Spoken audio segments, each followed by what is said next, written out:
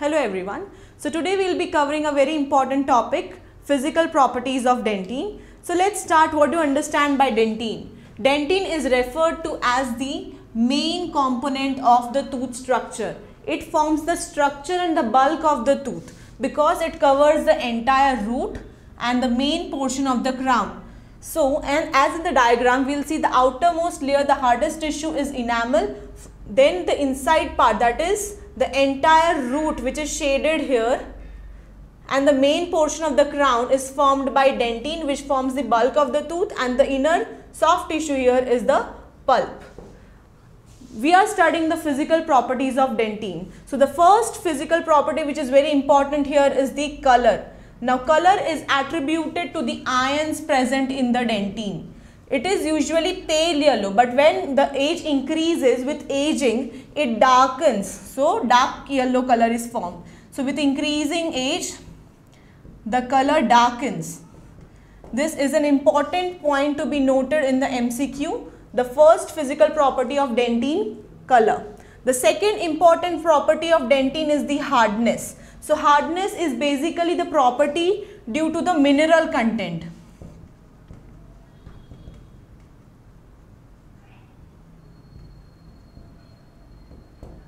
So let's see, enamel is considered the hardest tissue, followed by the dentine, then comes the cementum. So enamel contains almost 96% of the mineral content, followed by dentine, which is about 65%, and cementum, that is about 40 to 50% range. The key fact to be noted here is, if the question is asked hardest vital tissue, this term is important. What is vital? Why is it called vital? Which contains the living protoplasm. So if the question is the hardest vital tissue, then the answer will be dentine, because dentine is a living tissue, it's a vital structure, whereas enamel is a non-vital tissue. So this is important for the exams. The hardest vital tissue is dentine. Okay, so now we'll move forward with the physical properties of dentine. Then comes the properties of brittleness and viscoelasticity. So unlike enamel, which is brittle and hard, dentine has limited ability to distort and it's regain its shape. So it is known as viscoelastic. Dentine is comparatively viscoelastic, whereas enamel is hard and brittle. Then comes the resiliency. The resiliency is the property of elasticity. It shows elastic recovery to some extent. So dentine has the property to recover. It is subjected to slight deformation. So dentine is somewhat harder in its central part than near the pulp or on its periphery. This is a very important point, that dentine is harder in its central part, near the pulp, than near the pulp or its own periphery. Dentine of primary teeth is slightly less hard than that of the permanent teeth. So as I already said, that the hardness increases with the mineral content. So during primary stage or primary teeth, the mineral contents are less. So the dentine of the primary teeth is slightly less hard than that of the permanent teeth. Then comes the overall hardness value. This is a very important. It could be asked as an MCQ, the number of hardness value.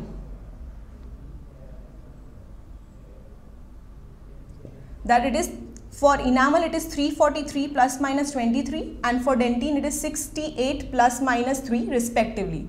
This one has to remember. The hardness of dentine average is 1/5 that of the enamel, and its hardness near the DE, that is dentino-enamel junction, is about 3 times greater than the pulp. So this is also important, that dentine forms 1/5 of the hardness of the enamel, and it is harder near the dentino-enamel junction than near the pulp. How much? 3 times. Now we are covering the composition of the dentine. Dentine is further divided into 2 parts, the inorganic content and the organic content. Inorganic is 65%, whereas organic is 35%. The inorganic are the minerals. Organic is further divided into collagen and mucopolysaccharides.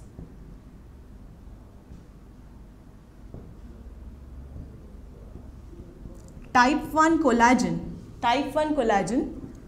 is the main collagen fibrils. These are further divided into, the mucopolysaccharides portion is further divided into the proteoglycans and the glycoproteins. So, dentine consists of 35% organic matter and water and 65% inorganic material.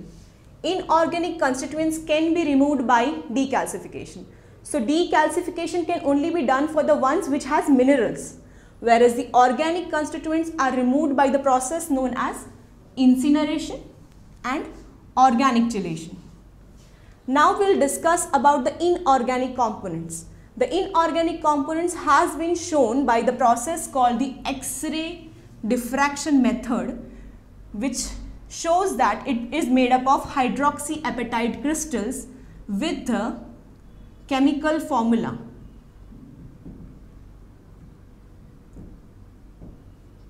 This is the chemical formula for the hydroxyapatite crystals. Now this is one point to be remembered by each student, that the hydroxyapatite crystal of dentine is poor in the calcium content compared to enamel, and it is richer in the carbon content compared to enamel. The crystals are plate shaped and are much smaller than the hydroxyapatite crystals which are present in enamel. The diameter of these crystals are 35 nanometers and the thickness is around 3 to 10 nanometers. Dentine hydroxyapatite crystals are 300 times smaller than the enamel hydroxyapatite crystals.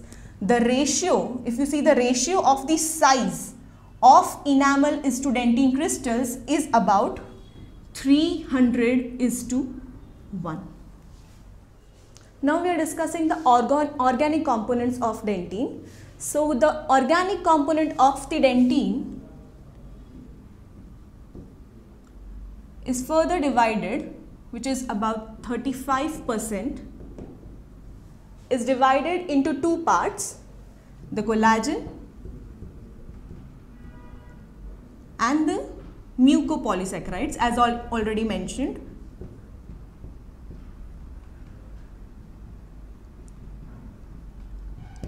So 90% of the organic components of collagen protein are type 1 collagen fibers. They form the main portion of the dentine. And then other collagen fibers which are present are type 3 and type 4. Although type 7 is also present, but in trace, that is trace amount, very less. So type 7 is the least amount, in traceable amounts it is present. Type 3 and type 4 are also present, but the main collagen protein which is present is the type 1 protein. So collagen type 1 fibers are the main fibers, and it contains 56% of the mineral content is within the collagen fibers. They forms the main nucleature of the dentine. Collagen fiber is itself mineralized. This has to be taken into account. Next is the non-collagenous proteins, the mucopolysaccharides part, which are further divided into the proteoglycans and the glycoproteins. So the following are the names which one has to remember, if in case I already mentioned these two proteins are present only in dentine.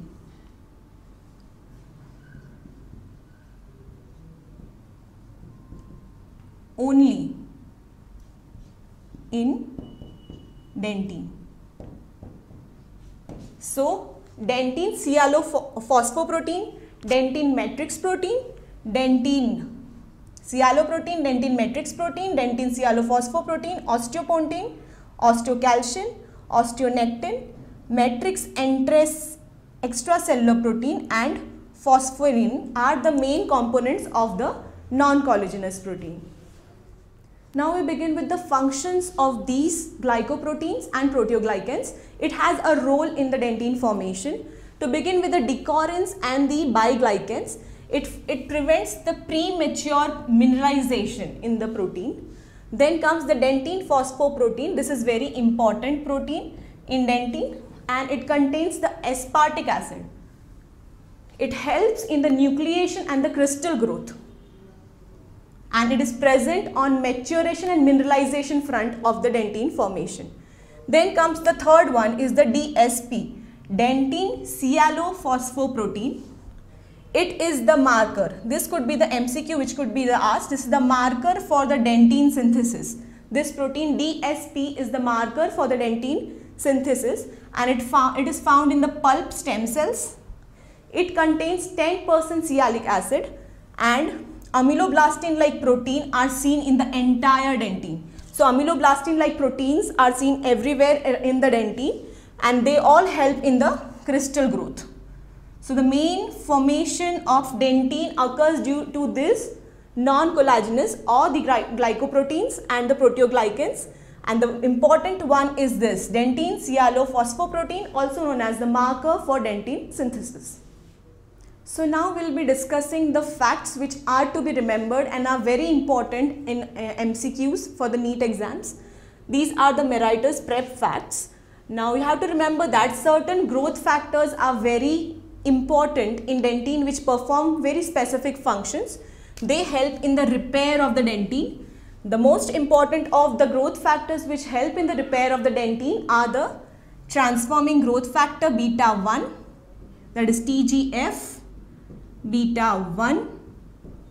Then comes the bone morphogenic proteins 2, 4, 6 and 7. So these bone morphogenic proteins also play a very important role in the repair of the dentine. Then comes the insulin like growth factors, and the last one are the vascular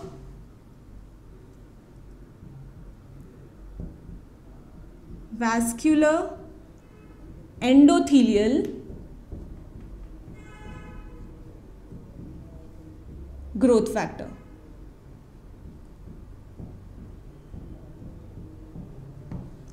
Certain growth factors are released from the inner enamel epithelium and they help in the organizing the odontoblast in cytoskeletal assembly, and the transforming growth factor beta helps in the formation of the tubular dentine.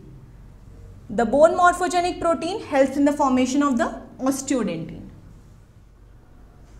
So now we are discussing the most frequently asked questions from this topics, physical properties of dentine. You need to understand the structure of the dentine. I'll be discussing the 2-3 recently asked questions from the topic. One of the question is the inner wall of the tubule, that is dentinal tubule, is highly calcified and is termed as. So when you see this question, you should know all the options. You should know everything about each and every option to mark the correct answer. So they have asked about the term for the inner wall of the tubule which is highly calcified.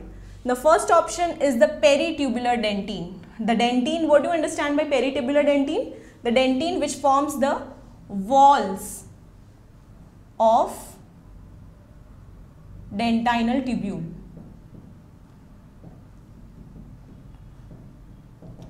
It is highly calcified,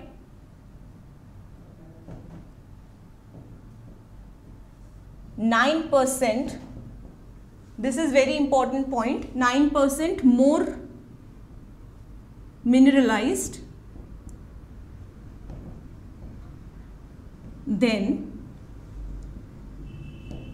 the intertubular dentine.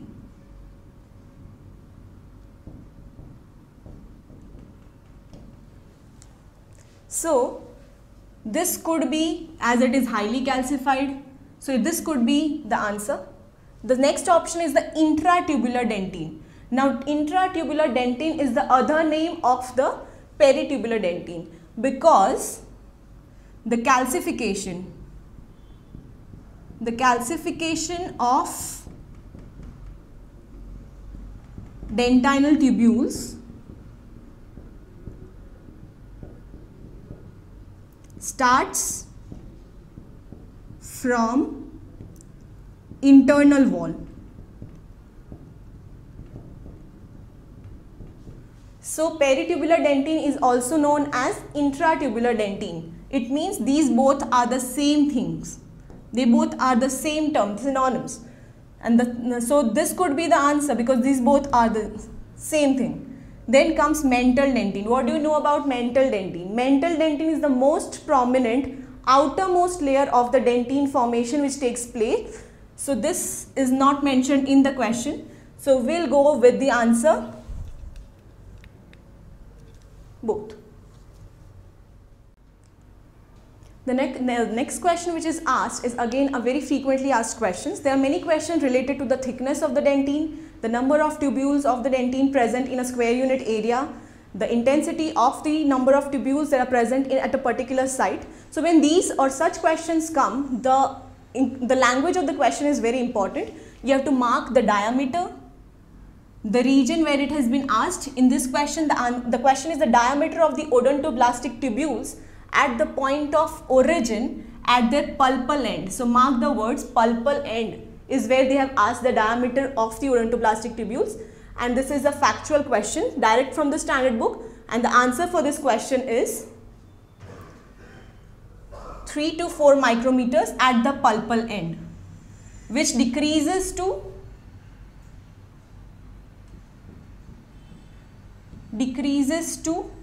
1 micrometer at the external end. This is the direct fact questions, so you'll know the answer if you've read. So this is the other question which is again asked based on the facts regarding the dentine tubules. So the number of tubules, mark the words per unit area.